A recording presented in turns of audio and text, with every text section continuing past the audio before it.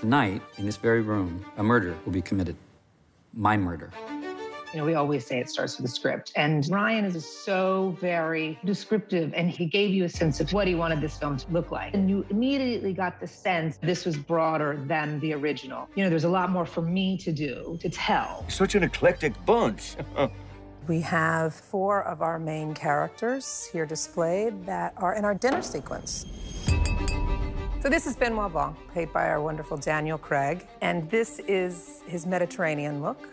We wanted to change him up a little bit and push him a little bit more modern, but still keeping that old Hollywood glamour feel to him. I just took To Catch a Thief from Cary Grant. I just said, look, no way I'm going to look as good as that, but if we can sort of go in that general direction, then I'd be really happy. I always felt that he cared about what he looked like, so it was a chance for us to pull out more of his wardrobe. There's also a little hat that he wears at times, and the high-waisted pleated trouser. Benoit's got such wit and character about him. But, you know, we wanted to also make it lightweight. You know, it's fun and new, and he looks fantastic. You know, this is truly delightful.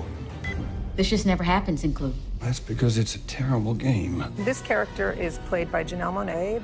We wanted to make her sophisticated, so it's a kind of a take on a tuxedo with a little bow. You could see maybe it's a bow tie, but we have the silk, and then we also have the tuxedo striped pants. Working with Jenny and collaborating with her and the team was really wonderful because Jenny is a great collaborator and also has great style and knew this character up and down. It really is something. You feel more comfortable in your character when you know the clothing is going to be right. So you come here in your Gucci flats, Valentino.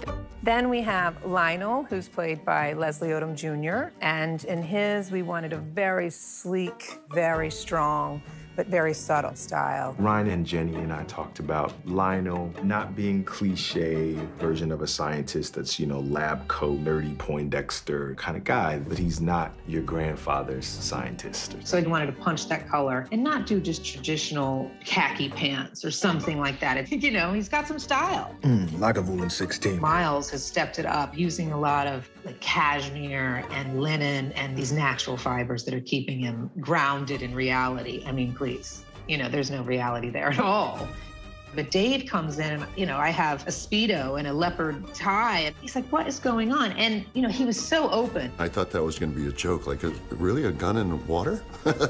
But she found a way to loop belt holes onto the Speedo. Oh, my God! But I guess, you know, that's just who Duke is. Duke is ridiculous. This is our lovely Birdie, played by Kate Hudson, and Birdie's character is very glamorous. We just wanted to make it something really special, and Ryan really wanted this spin and this colorful, and it almost is like an illusion. It's almost like a visual effect in and of itself when she does her spin. You know, you'll notice most every change of hers is either a large flashy print or a large flashy color, and it was flowing and just like, you know, let's roll with it. I have so many looks in this movie that I had so much fun wearing, and to me, fashion is art, period. And Jenny's just absolutely brilliant. Wow. Birdie's entire wardrobe was made, other than her bikini, and then Daniel. Most everything he wore was made. I think everybody wore something that was made within their wardrobe. You know, I always say, I give you the tools, and then you use those tools to whatever your character needs. I love this movie. It was so much fun for costumes.